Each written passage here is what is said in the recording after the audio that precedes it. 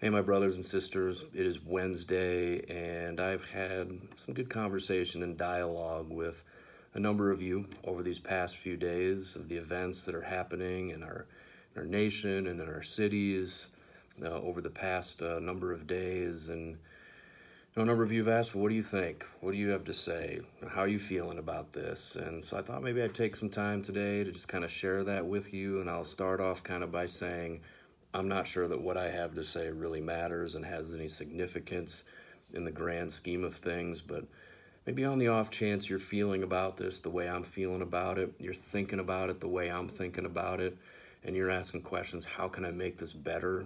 Like maybe you're thinking, or like what's in your heart and in your mind. I thought maybe some of this would be helpful.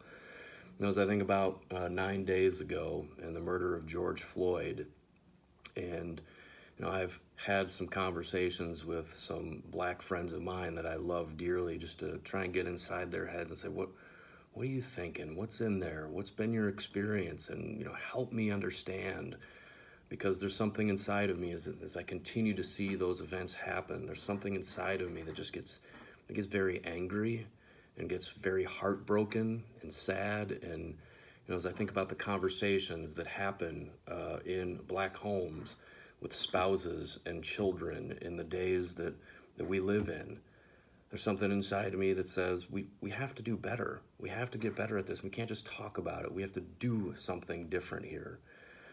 As I watch on TV, that's one part of how I'm feeling about it. Another part of how I'm feeling about it, as I watch on TV our frontliners, our law enforcement officers, some dear friends of mine, they're good men and women who serve on the front lines in our law enforcement agencies.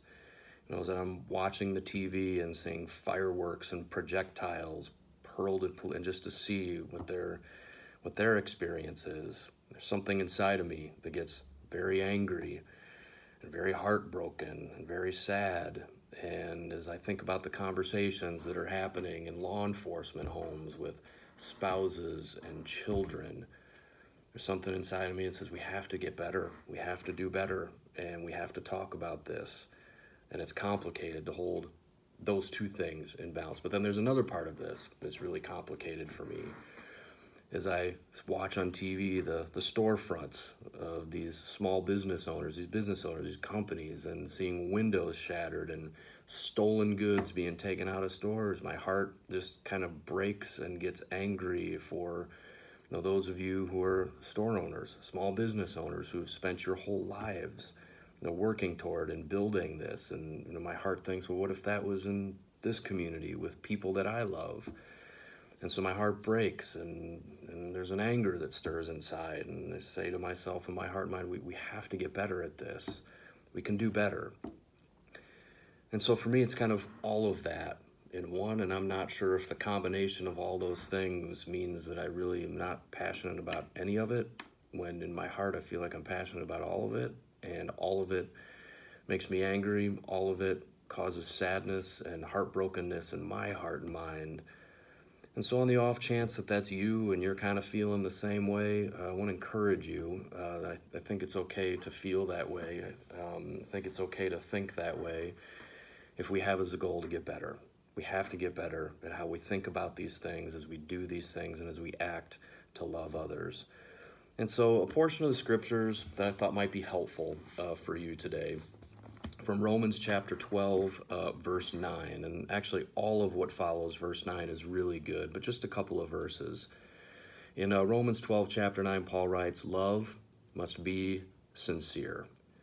Love has to be real. We can't just talk about it in terms of, like a quality or a characteristic of people who claim to be Christians. Paul says love must be sincere. It's got to be real. We ought to actually be doing something about it. Then he says this, he says, hate what is evil and cling to what is good. Love must be real, hate what is evil, cling to what is good. And then in verse 10, be devoted to one another in brotherly love. Honor one another above yourselves. Never be lacking in zeal, but keep your spiritual fervor serving the Lord. Be joyful in hope, patient in affliction, faithful in prayer. Share with God's people and all who are in need, and practice hospitality. So whatever you're feeling, whatever you're thinking today is especially for those of us who would call ourselves Christians, that your love would be sincere, that it would be real. And however complicated and messy or however simple and that is in your heart and mind today, to challenge you, to encourage you in your love for others, that it would be real, that it would be sincere, and that you would have in your heart to make this better. So I'm going to pray over you and to pray over what we're experiencing right now, if you join me.